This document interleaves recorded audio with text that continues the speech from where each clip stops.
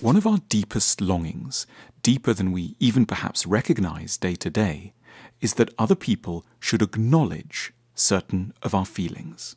We want that at key moments our sufferings should be understood, our anxieties noticed, and our sadness lent legitimacy.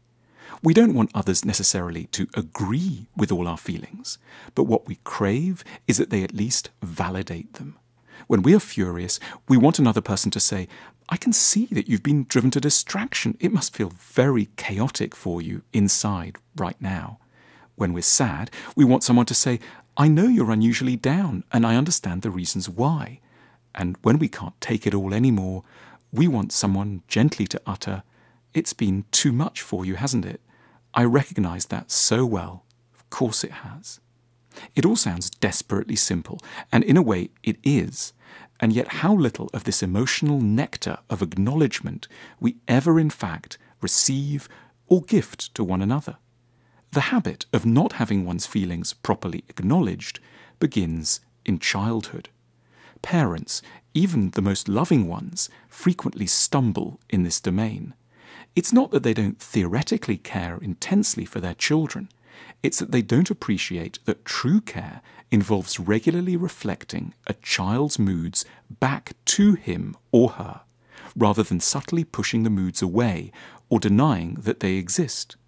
Here are some typical unacknowledging parent-child exchanges. "I'm feeling sad." "Don't be silly, you can't be. It's the holidays." "I'm really worried." "Darling, now that's ridiculous. There's just nothing to be scared of here." "I wish there wasn't any school ever. Don't be so silly. You know we have to leave the house by 8 o'clock in the morning." How different things might go, and what a different sort of adult the child would have a chance to grow into if such dialogues were only slightly tweaked. If, for example, the parent could say, "It's weird, isn't it, how it's possible to be sad at the oddest of times, even on a lovely beach holiday?" Or, "I can see you're scared. That wind really is fierce out there." Or, "It must be really horrible having double maths all morning, especially after such a nice weekend." There is one big reason why we don't acknowledge as we might: fear. The feelings we push away are all in some shape or other emotionally inconvenient or troubling or upsetting. We love our child so much we don't want to imagine that they might be sad or worried, lost or having a terribly difficult time at school. Furthermore, we may operate with a background view that acknowledging a difficult feeling will make it far worse than it actually is. It will mean fostering it unduly or giving way to it entirely.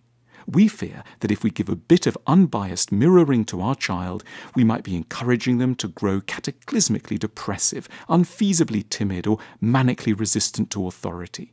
What we're missing is that most of us, once we've been heard, become far less rather than far more inclined to insist on the feelings we're beset by. The angry person gets less rather than more enraged once the depth of their frustration has been recognized. The rebellious child grows more, not less inclined to buckle down and do their homework once their feelings that they want to burn the school down, break the headmaster's glasses, and abscond to a desert island have been listened to and identified with for maybe no more than 55 seconds. Feelings get less strong, not more tyrannous, as soon as they've been given an airing. We become bullies when no one's listened, never because they've listened too much. The problem of unacknowledged feelings doesn't sadly end with childhood. Couples routinely put each other through the same mill. For example, "Sometimes I feel that you don't listen." "That has to be rubbish. I put so much work into this relationship." "I'm worried I might be fired." "That's not possible. You work so hard." All the way to the divorce courts or an affair. The good news is that an enormous uplift in mood is available right now with very little effort, if we simply learn to change the way that we typically respond to the I statements of those who matter to us.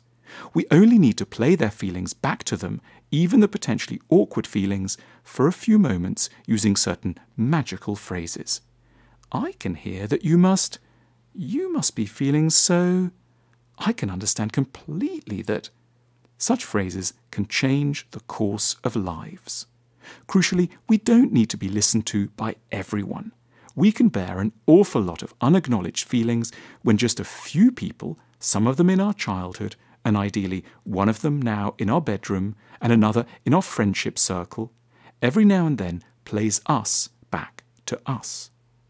The ranter, the person animated by a rigid desire that everyone should listen to them, hasn't, of course, been overindulged. They're just playing out the frightening consequences of never having been heard when it mattered. There is almost no end to what we may be ready to do for those who pay us that immense, psychologically redemptive honour of once in a while acknowledging what we're actually feeling, however momentarily odd, melancholy, or inconvenient it might be. Our emotional first aid kit provides a set of useful salves to some of life's most challenging psychological situations, including friendship, love, sex, work, and self. Click the link on screen now to find out more.